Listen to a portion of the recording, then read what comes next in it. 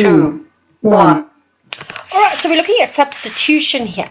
So the question will say decide whether x is equal to -3 is the solution to the equation in 2x plus 5 equals 1. So what they want you to do is that first of all, write down the equation. Then they want you to take out that x and replace it with -3. So because they're close together, you're timesing them together. So you would then put in 2 times -3 plus 5.